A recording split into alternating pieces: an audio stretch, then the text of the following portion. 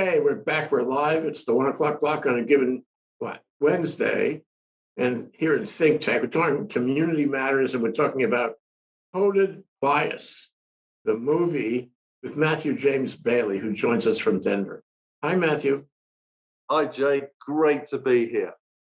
The same to have you.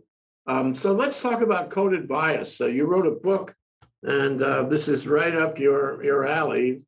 The book you wrote, which we have discussed before, is called Inventing World 3.0, Evolutionary Ethics for Artificial Intelligence. And the book is remarkable in that it talks about how we got here. It's very important. You cannot understand the present or the future unless you understand the past. You must understand the evolution. And indeed, we are in a transformational evolution for sure. You point that out in many ways. But here, we have things popping up on the landscape. This movie popped up on the landscape. It won all kinds of awards, and it's like a home movie. There's a young woman, student at MIT, studying, I guess, computer science, and she finds, that there's an inherent bias against Blacks in artificial intelligence. Can you talk about the movie, Matthew? Sure. So the movie is The Coded Bias, and it's on Netflix, so people can watch it on Netflix, Jay. And quite frankly, I think this is a movie that everybody should watch. It's very easy to understand how they explain the story of how Joy Buluami, I think that's her name, Yeah. an MIT genius, was looking at facial recognition software and realized that it's not very good at identifying people of color. And there's this one moment in the movie, Jay, where the facial recognition can't see her face, but she puts a white mask on and the facial recognition software recognizes her. Mm-hmm. So the coded bias is a beautiful story of her as she goes through this discovery of bias in artificial intelligence and how she ends up in Congress explaining the bias in artificial intelligence and how Congress then passed a law banning facial recognition in federal agencies. And it goes off into the UK, showing racial bias used by the police in their facial recognition software. It goes into China and shows just how much facial recognition software is needed for you to get food, right? This social scoring. And it also branches into a beautiful story in Brooklyn where there's a group of residents that are being have to use facial recognition software to get into the building, and also how the facial recognition software is being used to profile their activities within the building. It's quite fantastic. And it's a very educational and a video that will literally frighten people in a way to how much control there is artificial intelligence in society. And there was one comment made within the movie that I really liked, and that is this. We need to bake Western ideas into artificial intelligence. And that's what the whole book reveals on how to do that. Yeah. Well, and this is perfectly in tune with your search for a transformational ethic. We live in a time where it's hard to get our arms around the new technologies. They run away from us. They run away with us. And this is an example of that. And just as you say, we may not be, completely aware of how much AI plays in our lives and recognition and all the other things that flow from that. But in fact, nobody can escape, not in China and not in the US. I think the profound thing that it left on me was that in China, all this is done by the government. In the US, it's done by Facebook and and Amazon. Big tech. Well, it's all done by big tech. And the European Union last week passed some regulation on artificial intelligence that literally changes the entire global landscape of artificial intelligence, where AI deployed within European borders within 2 years has to classify whether it's high risk, medium risk, or low risk. Every single artificial intelligence classified. And that changes the entire game. Big tech now has to become transparent. And the US has literally just fallen behind in the AI race to make it ethically aligned with society, to honor the cultures, the beliefs, and the values of society, for AI to be a good digital citizen and not a citizen that influences our elections. Yeah, we should go to that. But one comment about Europe, and the EU and all, it strikes me that they're so far ahead of us, in appreciating these issues and dealing with, the business side of it, the ethical side of it, you know, the the social side of it, and you've got to give them credit for coming up with this. It's very courageous, and obviously democracy came out of Greece. I think we can probably agree on that, which is in the European Union. So it's not surprising. Now, the US itself, there are some good things happening in the US, Jay. Washington State have done something really incredible. They passed through the Senate, and it's going to the House now, where everybody within the Washington State, they get user agency of their data. They get control of their data again, right? Which is way beyond what the federal government have done. And also, every single AI that's involved in facial recognition has to pass a digital citizen test to ensure its quality to do well for all the diversity within society. And the book talks about this too. And obviously California with their data regulation laws, but I haven't seen anything where they've enforced it against Facebook or enforced it against Google or enforced against big tech. So the US literally has just dropped behind in the alignment of artificial intelligence as a beneficial citizen within society. Well, a year ago, maybe more, Congress seemed to wake up on the point, and they had some hearings and testimonies from the big tech guys, the CEOs, and then and if you watched it, and it was on C-SPAN and the media, if you watched it, you realize that the people who were asking the questions, that the sitting legislators in the Congress, they didn't have a clue, that they were uninitiated. They didn't really know what to ask, and they weren't getting any answers. Mark Zuckerberg was leading them around on a pretty chase. But the fact is, they didn't know what to ask, and they didn't get any meaningful information. A year goes by, and they restarted those hearings with, I think, pretty much the same result. They had a year to get up to speed, and I'm not sure that helped.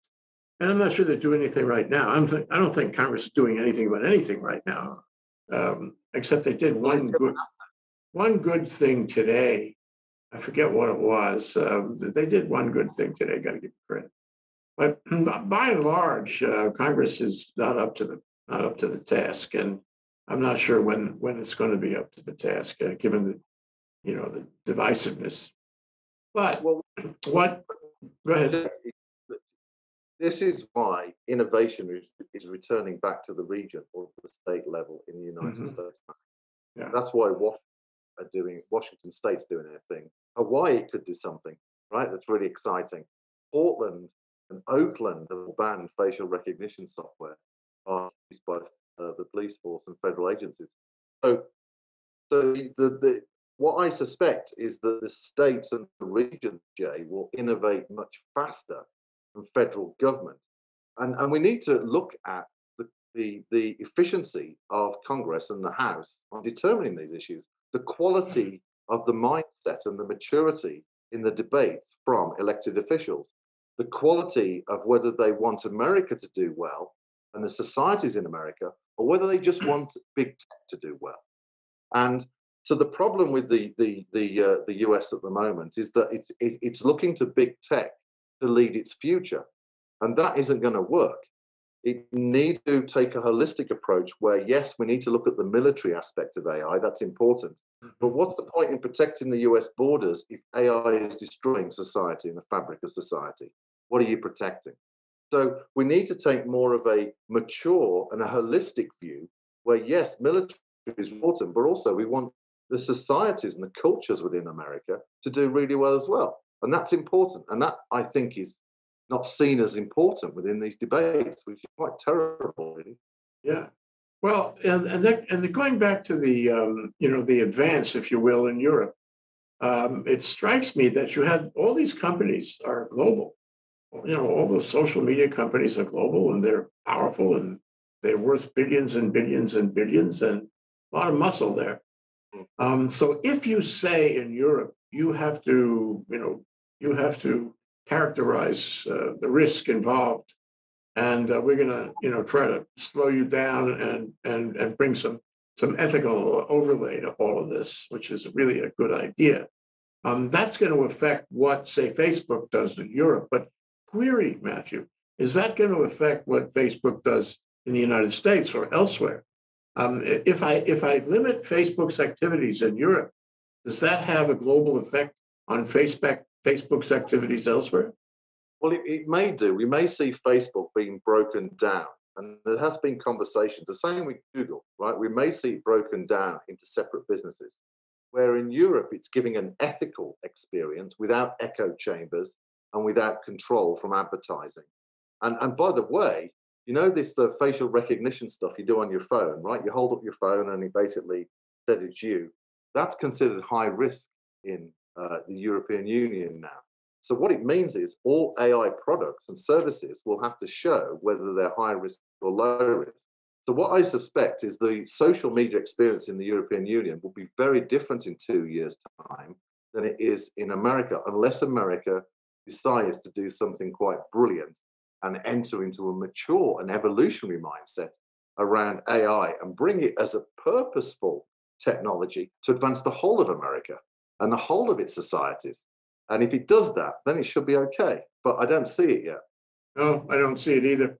One very interesting story that popped up in connection with the movie was this fellow who his phone was broken, and but he wanted to look at his mail. So he took his laptop to a parking lot outside. Did you see this? Outside a particular store that was giving away wireless, and he opened the top of the laptop, and it came up with an error code. It said you can't connect with these programs because your camera isn't on. I said, what? What? All of a sudden, it appears to him, it dawns on him that the programs he was looking at on his cell phone were turning his camera on. And because the laptop didn't have the camera on, it was showing him an error code. I find that fantastic. And this is, you talk about risk.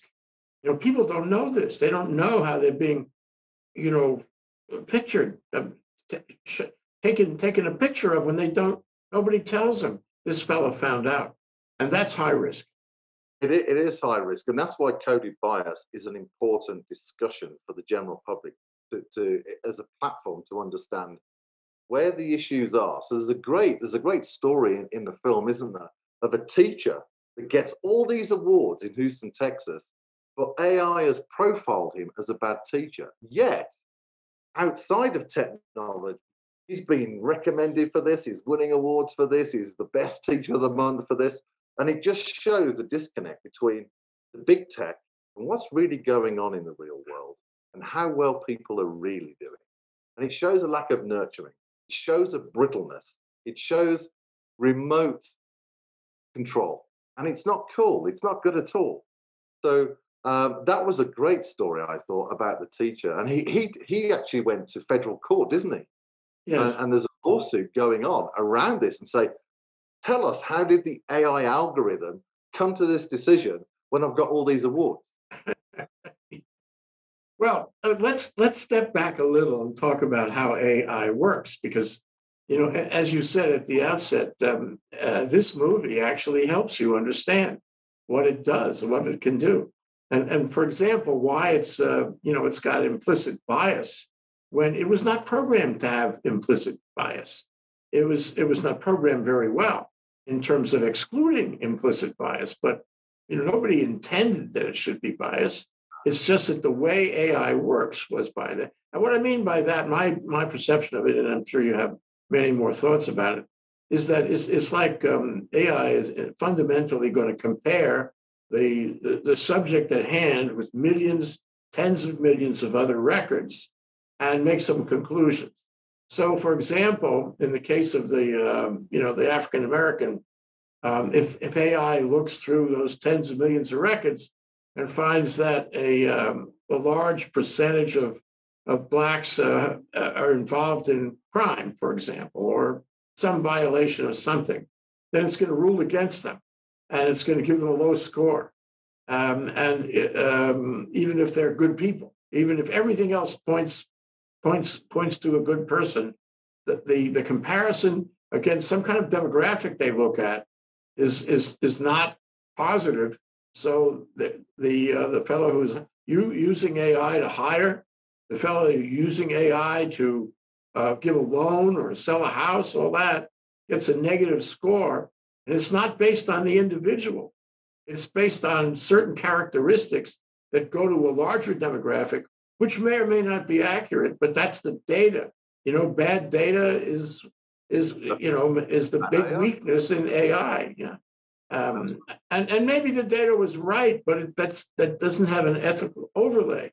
It doesn't have the American morality. It has a sad state of affairs in the United States is being perpetuated. So if I say there's a lot of people who are charged with crimes that happen to be black, and I feed that into the system, then a lot of black people can't buy houses, can't get loans, can't get into schools, and on and on and on, and it perpetuates their status as underdog. And we've been doing this for a while. It's not just happening right now. And that's really a shocking part of the explanation of AI and how it creates bias, even without intending to do that. Am I right? Yeah. What would you add to what I've said? Yeah, I would agree with you. Remember, there was a snippet of Steve Wozniak, and there was a story where him and his wife or partner have the same bank account, same everything. He applied for I think it was a loan or a credit card, and he got 10 times more credit than his wife, and yet they hold the same assets. And there was an example about the AWS recruiting system, didn't it? Where it was biased against women, and it was biased for men. And the European Union regulations call this out, saying, no, no, no, no, no. You're not going to have bias in AI and recruitment. You're not going to have this bias anymore in these algorithms. So yes, the bias is being proven to be in there. So the quality of the data and the quality of the algorithms combined determine the quality of the outcome.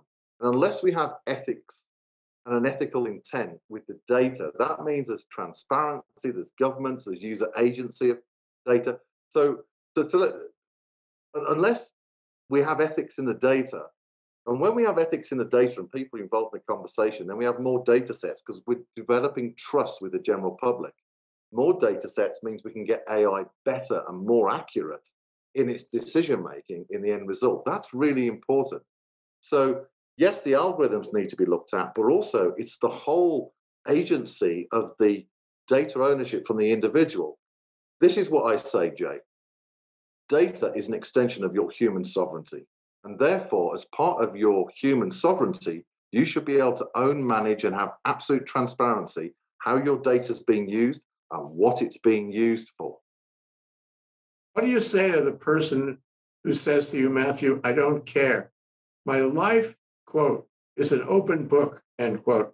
They can know everything about me. I don't care if Google or Facebook or Amazon or Apple sells all my data. I don't care because my life is an open. What do you say to that person?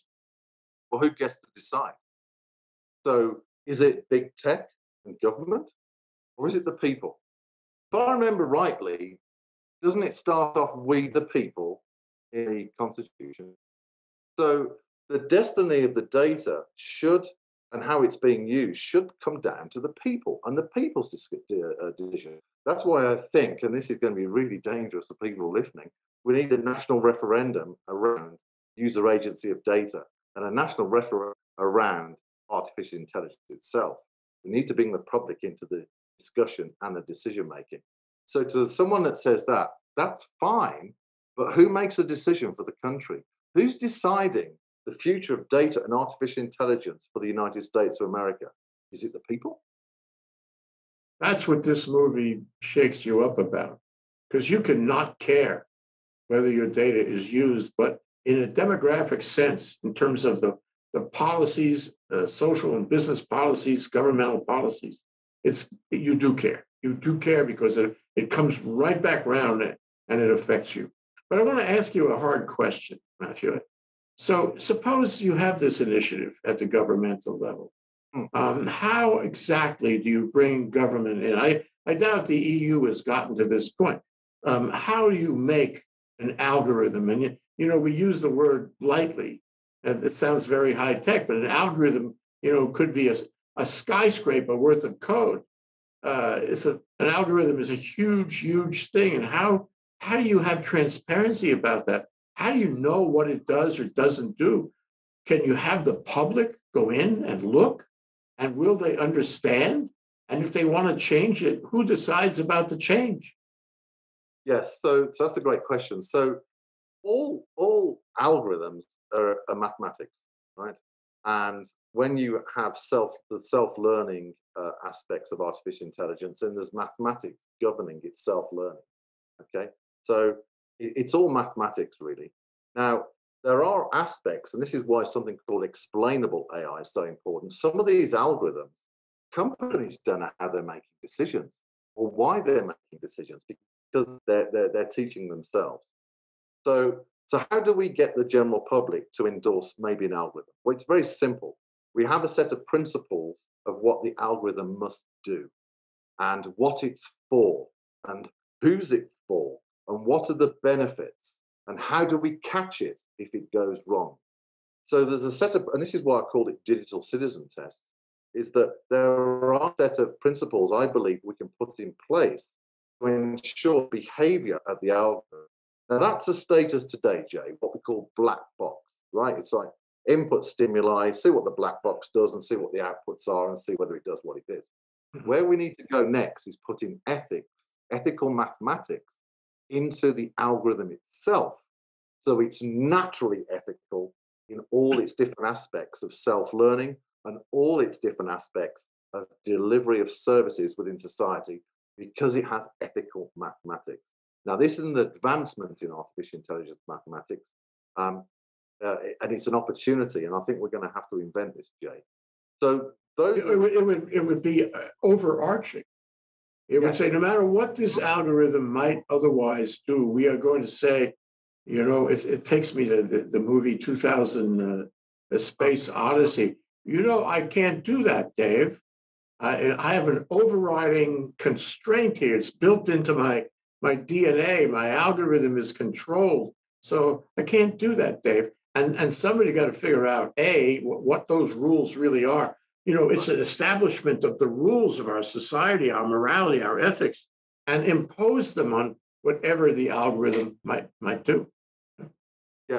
So ethics is the framework that's being used around the world now to try and align the diversity of humanity and the morality that we are in humanity with artificial intelligence and try to bring them together in a common singularity of meaning and purpose.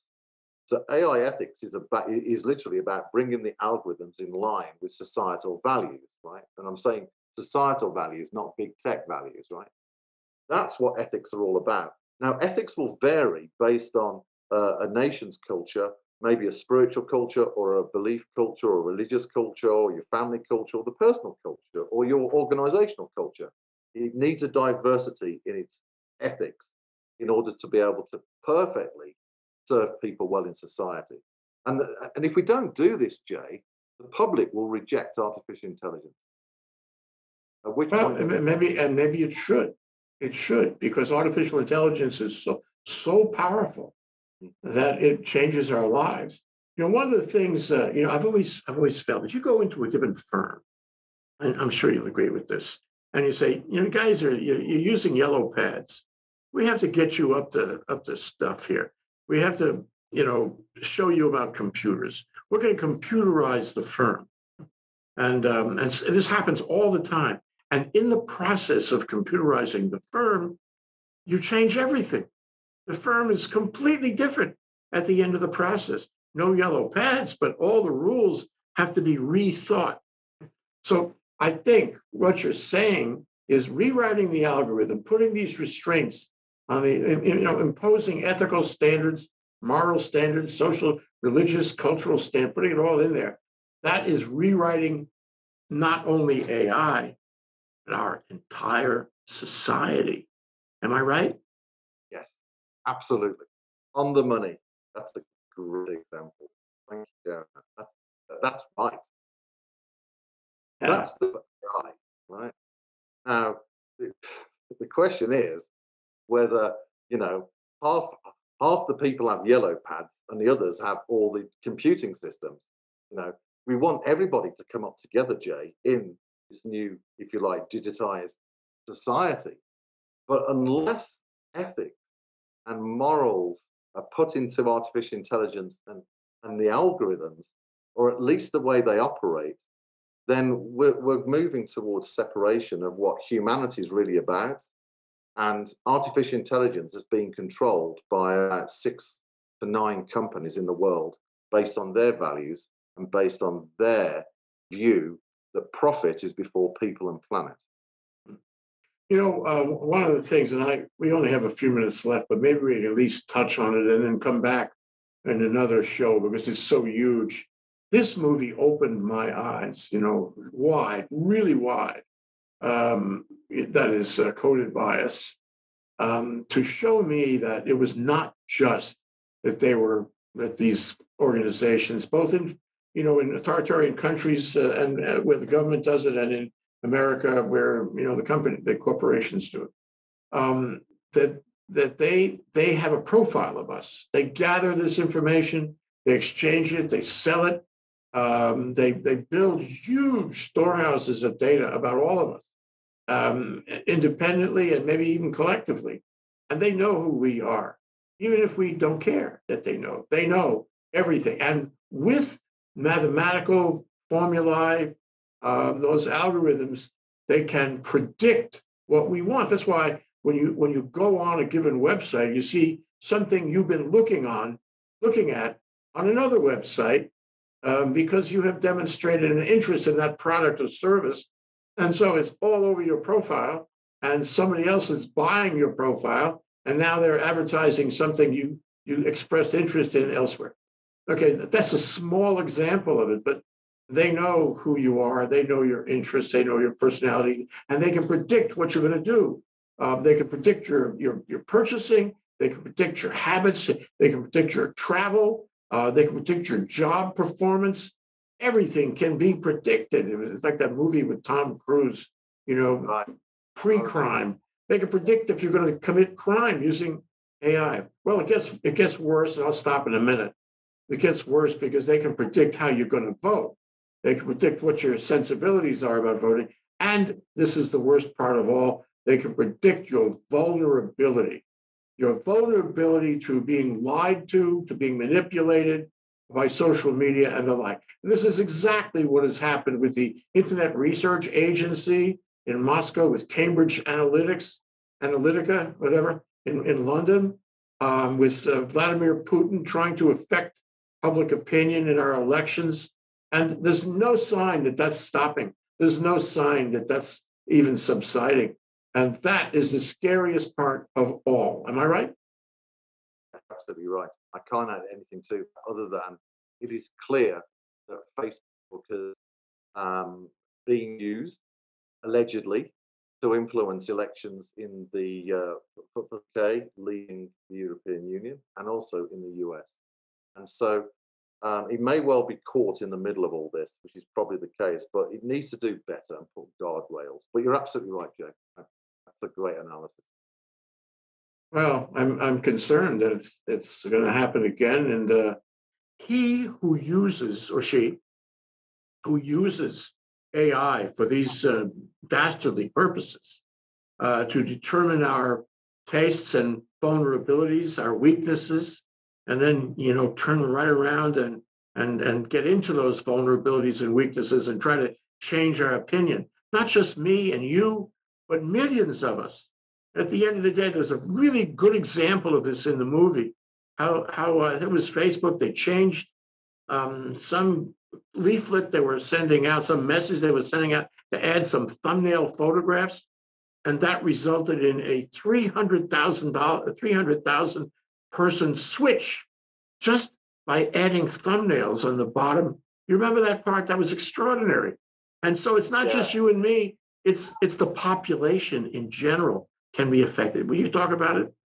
Yeah, so this is actually a form of social scoring, actually, at a manipulative level.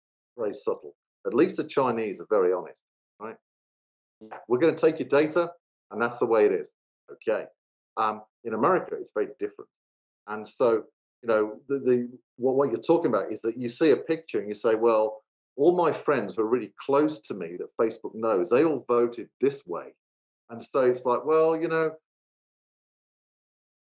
I'll probably vote that way now because because they're my friends and I trust them. We have great conversations. I know their kids, they know mine. So it is manipulative, subconscious manipulative. And so the European Union talk about this.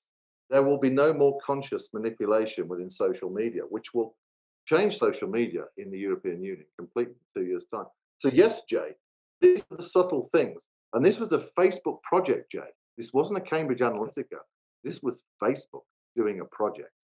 Now, this is not ethical. It's not good for the citizens. It's not transparent.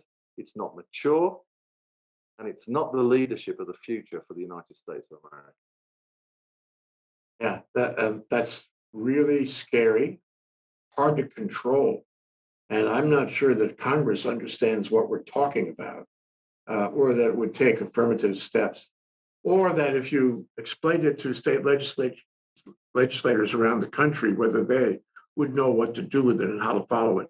And finally, and this is a good point to ask you for the final question is if if we find a way to stop them, isn't it so, just like hacking, isn't it so that we're in a spiral and they will find a way around us?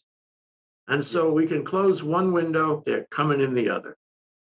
Isn't that what would happen in the ordinary course? That's one potential reality. The other way to do it is innovate past them. Simple as that. So we've seen this with Patreon. Is that what you do is you make them irrelevant. You create ethical forms of social media. You make it transparent. You give people user agency of data. You're clear in how data is used and what algorithms are in play. You're clear with a new ethical transparency. You just simply innovate past them. And this is a huge opportunity to make Facebook irrelevant, actually.